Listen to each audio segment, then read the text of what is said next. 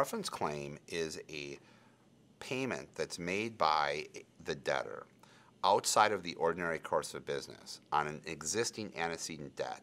in which the creditor receives more money than they otherwise would have in whatever bankruptcy process they're in. Those claims can be essentially brought back into the bankruptcy estate pursuant to the preference powers, the avoidance powers in the bankruptcy code. So if someone has received a preference payment,